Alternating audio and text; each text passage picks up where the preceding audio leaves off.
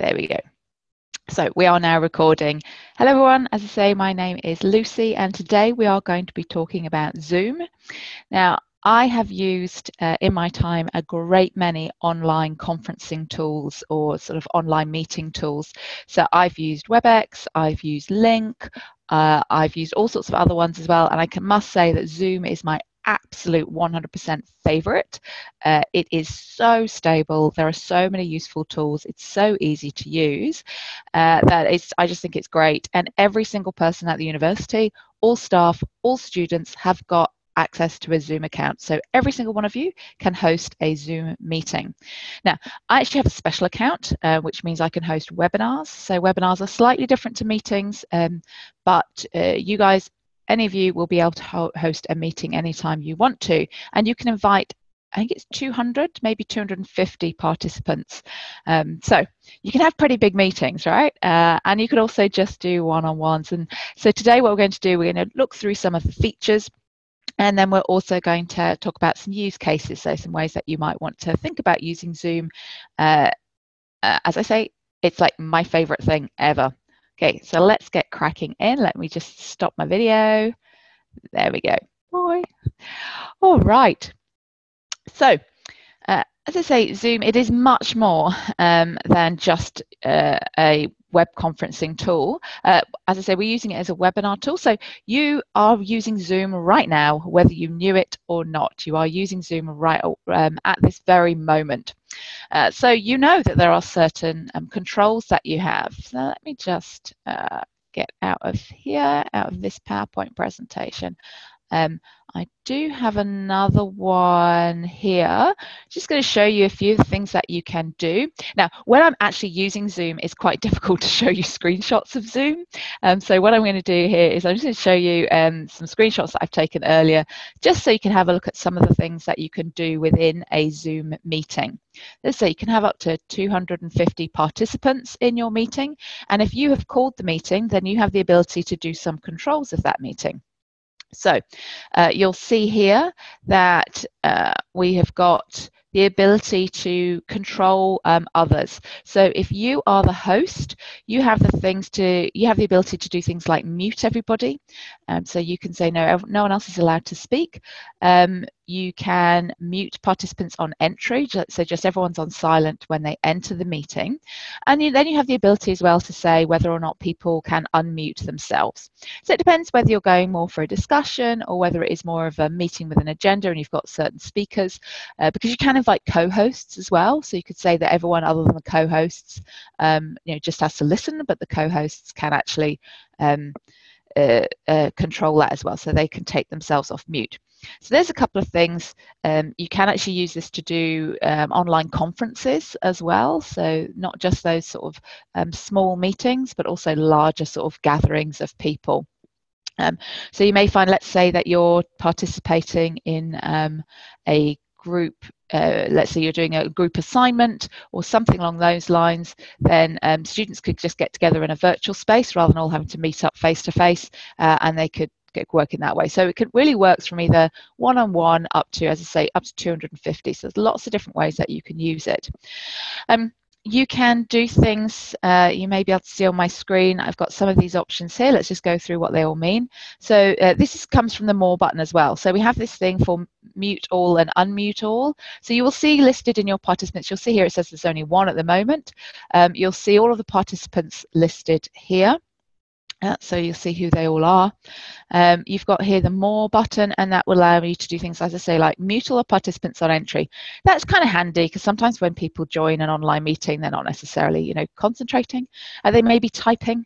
Dearie me, people who type in online meetings and don't mute themselves, dearie me. But don't worry, you have the power to mute them. This play, enter, exit chime, so that allows you, so you can hear when people leave and join the meeting. You get a little sound. We've got here lock meeting. So that lock meeting is about letting your participants invite other participants. So locking the meeting stops then from just using the add participants button. You've also got the lock screen share. So one of the great things about Zoom is it's not that one-way screen share. So something like WebEx was always very difficult to have other people sharing their screens, but with Zoom it's really easy. You can allow lots of participants, anyone at any time, to share their screen, so one person at a time, but anybody who's participating in the meeting can share their screen. Or you can say, no, I'm going to lock the screen share and only me and anyone else who I call a co-host is allowed. So if you're just a participant, you aren't able to share your screen, but if you're a host or a co-host, you can. And then you've got this merge meeting window, which allows you to do, as it says, it allows you to merge those meeting windows. So if you've got several windows open, it allows you to merge them all up. Okay, so that's some participant controls that you can do if you are the host. Okay. If you are the host as well, you can also control the meetings. So there's lots of different things that you can do. We've got an invite here. So this, oops, sorry, let's go back. Oh, it's because I'm not using my, sorry, let me just go, last viewed, oh, my up button, that works better. Oof. All right, so we have here this control meeting, so we can invite people. So that's one way, and I'll show you other ways that you can invite people. But if you're actually in a meeting already, you can invite other people. So let's say you're having a conversation with two of you and you go, hey, you know what, Jane should really be involved in this conversation. Then you can just, from within the meeting, you can invite other participants. That Manage Participants I just showed you, that's how you open up this window with the Manage Participants button. You have a poll button. So that's really useful if you are trying to do things such as sort of flip the classroom, or you're trying to get people's attention around something, is that you can launch polls. So you can have multiple polls. You can pre-write those, or you can write them on the fly. So you can write them and put them into your poll bank, and then you can have participants join in with those. So that's really great for using interactivity as well. As I say, we've got the screen share. I'll talk about the screen share in a little bit more detail. And you have chat. So chat allows the participants to chat with each other, or to chat with the co-hosts, or to chat with everybody. So it's a way of having that text-based. So it's really handy if you're doing things like you want to give people web links and things like that, or there's a particularly difficult spelling of an author that you want to do there, or something like that. So there's lots of things that you can put into the chat. You also, as the host, have the ability to control who people are allowed to chat to. So you may say, no, you can't chat individually. So you might say participants can't chat individually with each other, but they can chat to you, or they can chat to everyone. So you have all those different levels of control there as well. So then you've got the record, so you are able to record either to a cloud account or record directly to your computer. So that can be very handy. Just make sure that you are warning participants. So I always say at the beginning of these webinars that they are being recorded, just so that if you are recording them, people are aware that they are being recorded. And then we have this wonderful thing called breakout rooms. So breakout rooms allows you to break the participants into several rooms. And you can have as many rooms as you want. So that can be really handy. Let's say you're doing something where you've got a little bit of group discussion, you've got some work where you work together, and then you break into small groups, have group discussion, and then people report back, that kind of thing. Or it may be that it's a conference, it's an online conference, and you've got different streams in that online conference, so you've got different speakers at the same time. So it can be really handy to have these breakout rooms. They're very easy. You just click on the breakout rooms, and then you decide how many people you want in each breakout room, and then Zoom will either automatically split them, or you can choose which participants go into which room. And then you as the host are able to go to different rooms. So you can pop in and out of the rooms, you can monitor discussions, you can give people any help that they need. And you can go in and maybe post some questions, or you can do whatever you want. But as the host, you can pop around, and then you can also close the breakout rooms. So they're really great. As I say, you can do all sorts of like online conferences and things like that. So that's how you control the meetings. Oh, by the way, I've talked about adding participants in. They don't have to have a Zoom account, just so you know. Okay. So we have then more meeting controls. So once you've started, you'll see here that I've got some different ones here. That's because I've shared. So I've got this green thing here, which is giving me my meeting ID. It tells me that I'm currently muted and this is locked. I can see that I've got my share is green and the new share is green. That just shows me that I'm actually currently sharing my screen. I've got a pause screen, pause share button there. So if I want to at any point, let's say that you know that you've got something in your email, but you don't want to open up your email in front of everybody, you can pause the share and it just sort of pauses it for them and they can only see your current screen, and then you can go off and do things like, as I say, go look up information somewhere that might be confidential or something like that, and then restart sharing your screen once you've got all that sorted. You also have this great thing called annotate. So I'm going to I might just come back to that, or I could do a little bit of annotating now, why not? So with annotating, I can do things like I just need to be careful, I can draw on my screen. So at the moment I'm talking about annotate. So I can do that. I can then sort of clear that, clear all drawing, and I can do all sorts of things. I'll talk more about annotate in a moment. But other things that I can do as well is I can sort of point my arrow at things. So I'm talking about annotate at the moment. I can also sort of spotlight as well. So you can probably see my mouse there going, next I'm going to talk about more. Let's say I'll talk about annotate in more detail in a moment.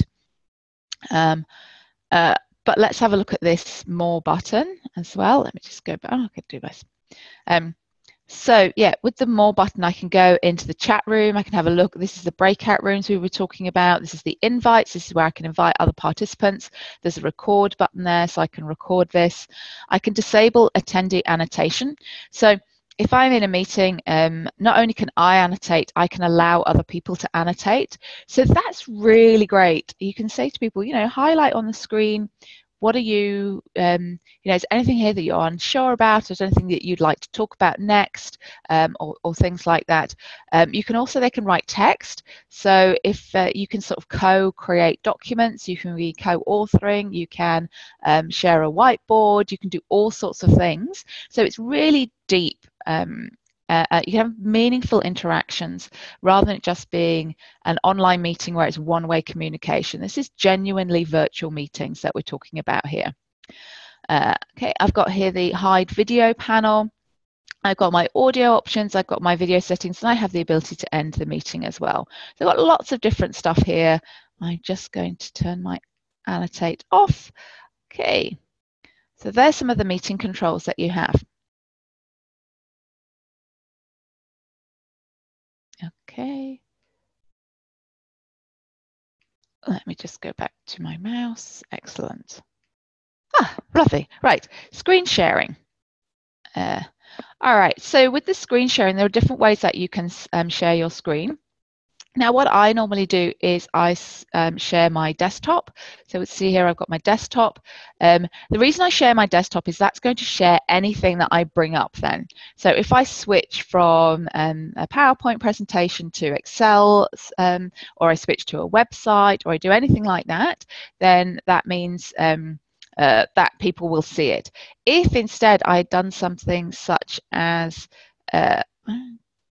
here, let's say I had gone straight into using my Zoom slides, PowerPoint, and I was just sharing this PowerPoint presentation. If I then went off to show you a website and I'd be just going, oh, look at this website, isn't it great? You wouldn't be able to see it. You would still be able to only see the PowerPoint. So other things that I can share here, you can actually share your iPhone or your iPad if they're plugged into your computer. So you actually just be showing what is on your screen, your iPad or your iPhone. So that's pretty cool. You can also select a camera. So that can be an inbuilt camera, so you're just showing your camera, or if you've got an external camera, and so on. So this is just all of the things that are open. I also have this ability to share a whiteboard. So a whiteboard is just exactly that. It's just a big white blank screen, and everyone can then scribble on. So you could do, like I say, you can do genuine whiteboarding within Zoom as well. By the way, if you wanted to share your desktop, you could then just have a blank PowerPoint screen and you could kind of whiteboard on that.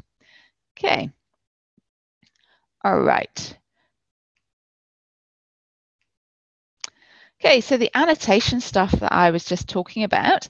So this annotation, as I say, you can have annotation that you as a host can do or the co-host can do, but you can also allow participants to annotate as well, and that's up to you to choose. So when I go into annotation, I can have the mouse selected. I'm going to turn my annotation back on. I'll use the spotlight. Hang on. Spotlight. Here we go. So yeah, I can use the mouse. I can use my selection tools. So selection tools just lets me sort of select parts of the screen and so on. I can have text, so I can start writing text onto the screen, and so can anybody else. I can draw things, so I can draw all sorts of things. I can draw big fat lines like that. I can come in and I can draw arrows as well. I can draw a big arrow pointing at that. Ooh, there we go. I can draw boxes around things. Oh, woo. Yep, so I can draw boxes. I can draw, hang on, let me just change the color as well. So I can do things like change the color. Let's make this one blue. I can draw circles. I can draw, what else can I draw? I can draw a big tick, or I can draw a big cross. So that's a great way if you're going through something and you're asking people, well, do you like this? Do you not like this? Do you agree with this? Do you disagree with this? They can just tick and cross, or they can point arrows at things. Yeah, that's quite a, there you go, point an arrow. So lots of things that I can do there. I can also, okay, with my spotlight, I can do things like I can point at things. You'll notice that that is moving around as I point at different things. It's got my name on it, so if anybody else was doing that, it would also then draw, sorry, it would say their name. Sorry, lost my train of thought there for a moment. So I've got there, so that's my spotlight. I've got the eraser, so the eraser just lets me go and rub certain things out individually, so I can rub things out individually. The color here you've got, you can probably see there, let me go back to my spotlight, you've got this color, so I can change that. I can change things like the font size, things like the colors, and so on, so all sorts of things like that. I've got my undo button, so I can undo things. That'll bring things back. I can redo to redo things. And then I've got my clear button. So the clear button allows you to, if you're the host, is to clear all drawing. You can clear your own drawings and you can clear other people's drawings. So I'm just going to click clear all drawings. Or I have the save button. So the save button allows me to save all those annotations. So let's say you've been working, as I say, on something like a document, or you've been whiteboarding, everybody's been scrawling all over everything, you've made some really good points, people have got rid of their messy bits they weren't interested in, boom, you can save that, and it's going to save it as a picture. Okay, let me change back to my mouse and turn off my annotation. Okay, so as I was saying earlier with the breakout rooms, you can create these breakout rooms. You just click on that button and then you can assign participant into however many rooms you've got. So it will tell you however many participants you've got, and then it will also, you pick how many rooms you want to break them into, and it will do it automatically, or you can choose to do it manually. And then you just click create rooms. Once you have finished with your meeting, you can just click on the end meeting. And if you're the host, you can either end the meeting for all, or you can just leave the meeting, and that will allow the meeting to carry on even though you as the host are no longer there. Okay. All right, and I think that's the end of my slide. That is, I've got a couple of things I wanted to show you. Okay. All right, so that's some of the great features that I like, and as we talk about those features, we talked about some of the benefits of them. Let me just go into showing you how. So hopefully now you're really geared up and you're really excited and you really want to start hosting Zoom meetings. So how do you go about doing it? Well, the first time you use Zoom, it will actually want to install a little app. So you have actually now got Zoom installed on your computer. So you can open that up. You can just click on your Windows key and start typing Zoom, or how it is that you find your programs, and this will open up something that looks a little bit like this. So you'll find here you've got a button to instantaneously start without a video, start with video. And when that video, by the way, that's not screen sharing, that is your computer video. So that's your webcam. Okay, so I can instantly start. Let's say I'm on the phone to somebody already and they're telling me, they're going, yeah, I'm trying to get this thing sorted out and it's just not working for me and I can't figure out what to do. Can you give me a hand? I can start a Zoom meeting and invite them to it, and then we can start screen sharing straight away. Okay, or if you go, emailing back and forth and you go, I don't want to email this person anymore, I really need to speak to them, then you can just start straight away. Or you can schedule a meeting as well. So that's another thing that you can do, is you can schedule meetings. Okay, so scheduling meetings, you can do it through this one here. You can also go into the web version. So this is the web versions. So you'll see here, this is my recurring MS Office webinar, and I can end it. I normally have a button there that says start. I can come in and I can look at things like my profile. So that's how come I've got my profile picture there and so on. I can also have, you see this here, I've got this personal link. So I've just got my name as a personal link, and you can customize that. So that is actually a meeting ID. So I could use that as my meeting IDs. So anytime I invited somebody to a meeting or I scheduled a meeting, I could just send them a link to that rather than a link to the actual scheduled meeting. So you'll notice that meetings have like weird, all those numbers after them, like you can probably see just here. I need to turn my annotate thing back on because I don't use it enough, do I? Here we go. So you'll see here that I've got this this number here. So instead of sending that out as my meeting ID, I can send out this as my meeting ID. So it's a bit easier to remember. Okay. And so I can do all of that. I can come in, I can look at things like my meeting settings, and there's all sorts of things that I can do here. I can do things like allow the join before host or not. And then I've got any meetings that I've had that I want to schedule. So you can see I've got some previous meetings in here.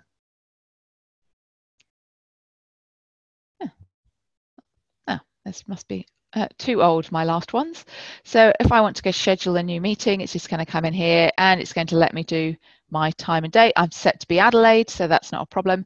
There you see, so I've got my time zone there, and I can make it a recurring meeting, and so on. Okay, so there's all sorts of stuff that I can do in there. So you can create all sorts of, that's easy ways for you to invite people to meetings. Okay, so that's how you can host people.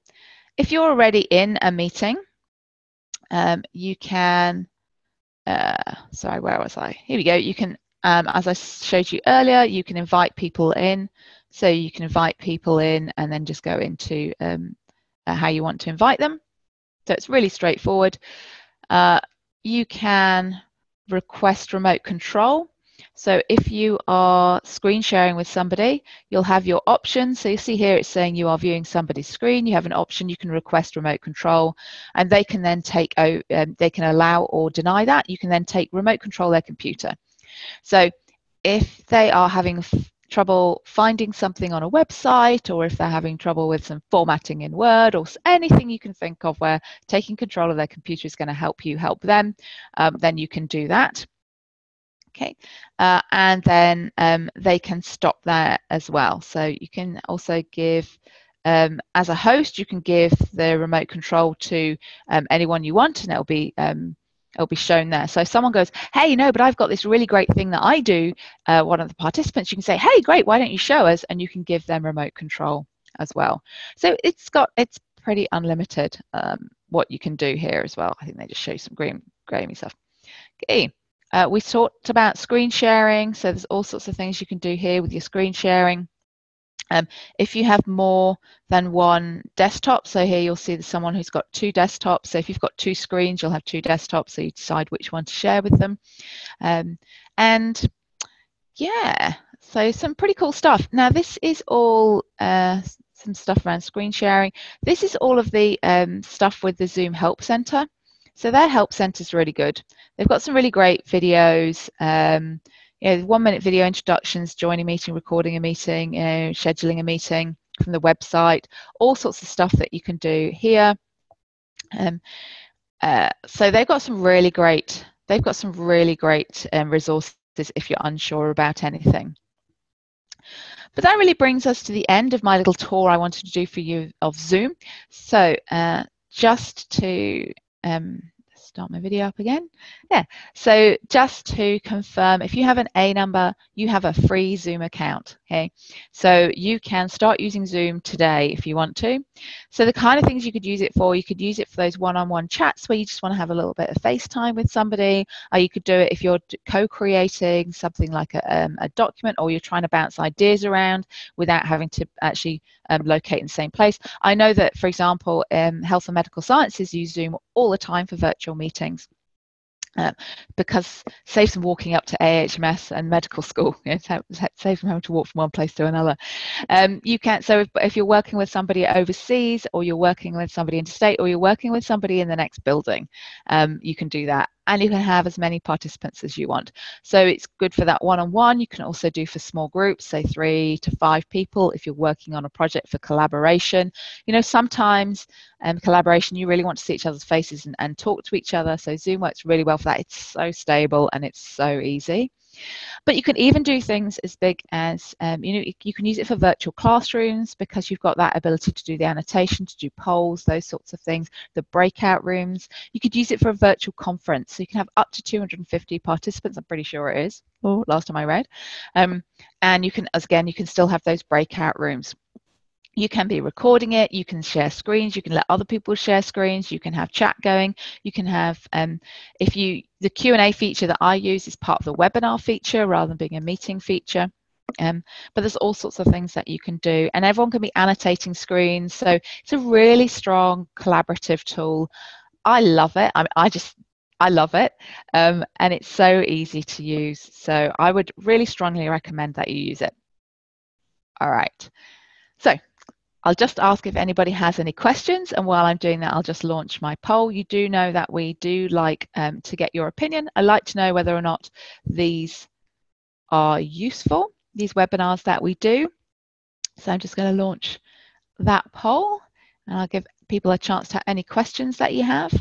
And I'm just going to go into, let me stop annotating. Here we go.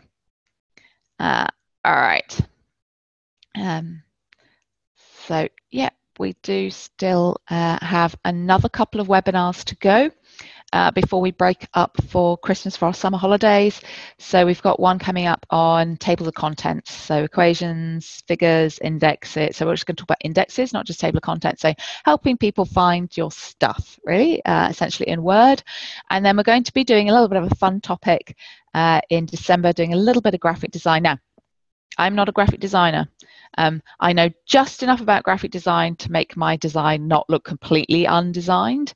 So I'll be helping you with those sorts of things as well, if you're interested. Okay.